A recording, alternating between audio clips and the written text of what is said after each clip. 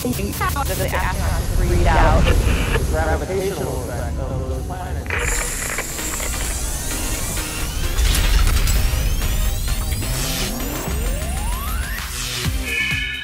Hi, I'm John, and this is NASA Now for January 4th, 2012. Lately, we've been hearing a lot of talk about solar storms and solar flares. So what's happening with our sun and how does it affect us?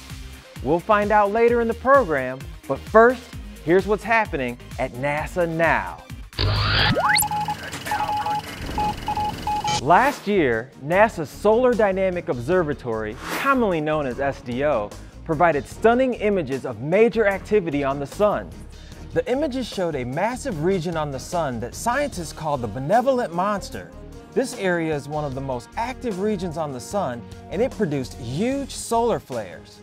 A solar flare is a burst of electromagnetic energy from the sun that has the potential to disrupt communications and electrical systems here on Earth.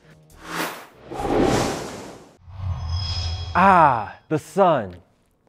It is a source of life on our planet. It can also provide a bombardment of charged particles and electromagnetic radiation that has the capacity to disrupt telecommunications and power grids. Here to dispel some misconceptions and give us a much better understanding of the sun is astrophysicist Mitzi Adams at the Marshall Space Flight Center. Hello, Mitzi. How would you describe our sun? The sun is a star. It's actually a middle-aged star. It's made of hydrogen and a little bit of helium and some other trace elements. It's all gas, but it's gas that's in a very special state, and it's gas that's actually producing energy. What fuels the sun? In the interior of the sun, energy is produced by nuclear fusion. This process takes a part of a hydrogen atom, which is a proton, and fuses another hydrogen atom, a proton, together. Does the sun have different layers, just like our own planet? The sun has an interior, and the very middle of the sun is called the core. The core produces energy from nuclear fusion. Outside the core, you have a couple of more layers. You have the radiative zone, then you have the convective zone. And at that point, you've reached what we call the surface, and we call that layer the photosphere. The chromosphere is above that, and the corona, the crown of the sun, is above that. And in the photosphere, we see sunspots. In the chromosphere, we can see prominences, and we can see flares. And then in the corona, we see coronal mass ejections. You mentioned coronal mass ejections. Can you explain? Coronal mass ejections are associated with solar flares. And this is when material actually escapes the gravitational field of the sun and is propelled out into interplanetary space. And this material, which is made up of protons, electrons, is traveling at very high rates of speed. And if that coronal mass ejection is pointed towards the Earth, we can have aurorae.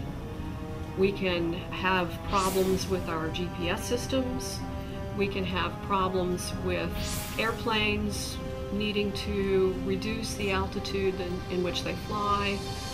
Astronauts are asked not to go outside the space station. And sometimes actual satellites can be impacted. Are coronal mass ejections connected to the solar cycle? The sun has spots.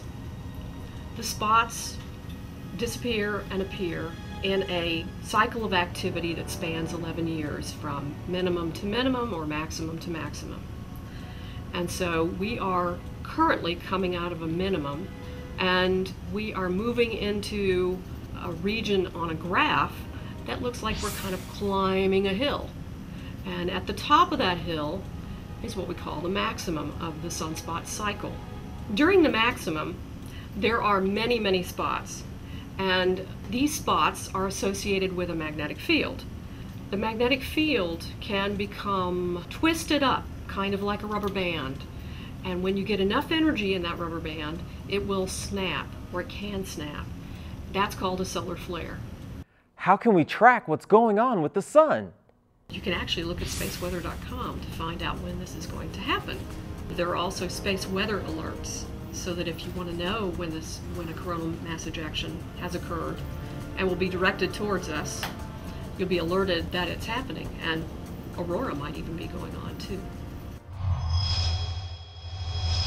Our expert has created an activity just for you. Check it out. You and your classmates will use actual images of the sun to determine the number of sunspots and their size. Go to the NASA Explorer School's virtual campus and see what you can find out about our sun. Well, that's it for NASA Now.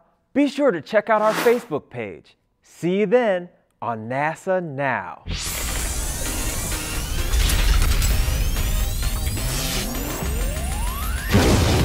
NASA Now comes to you from the virtual campus at NASA Explorer Schools.